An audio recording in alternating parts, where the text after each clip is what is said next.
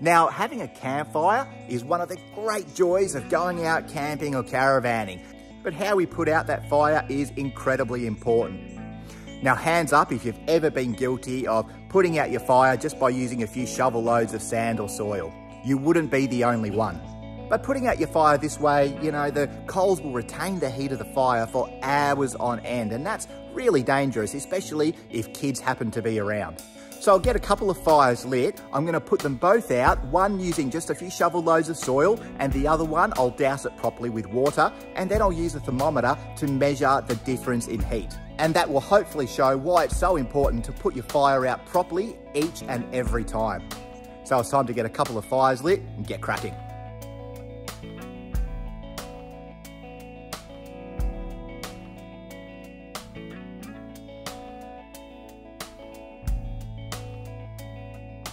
Okay, so why is any of this important? Well, a first-degree burn can occur on skin at 48 degrees Celsius.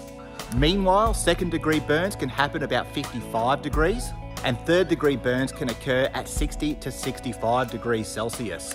Now, logic would tell us that the severity of the burn would depend on the amount of exposure, or more precisely, the length of exposure to that extreme heat. But nonetheless, the point remains that high temperatures have the potential to cause serious damage. Now, to make my point, I really don't think I need to make this fire any bigger or hotter than what it already is. We've got some nice coals going. In fact, it's the sort of fire that you might have when you're sitting around at the campsite having a few drinks with your friends. So I'm just going to let the wood that's in both fires burn down to coals, and then we'll extinguish both fires, one with water and the other with soil, and then measure the difference.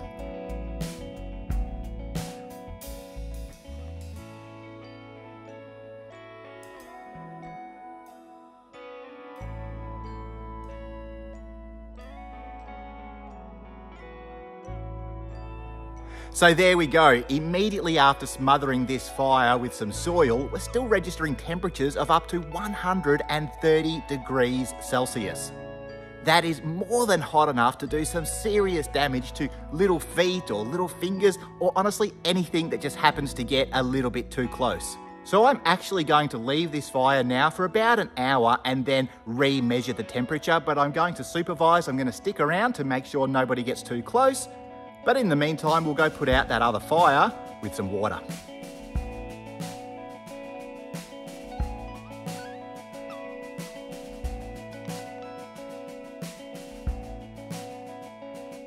So I used about 7.5 litres worth of water to put out this fire, and we've seen a massive difference in temperature.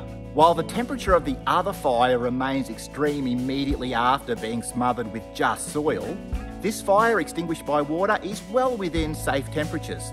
The surface of the wood, well, that was nice and safe, below 30 degrees, and I was even able to touch the surface of the wood.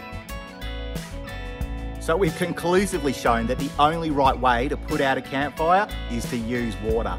Don't use sand, don't use soil. Get a bucket, fill it up with some water, and put your fire out properly. So it's been about an hour since I first smothered this fire with soil, and we're still seeing some extreme temperatures, up to about 75 degrees Celsius, which is more than enough to do some serious damage.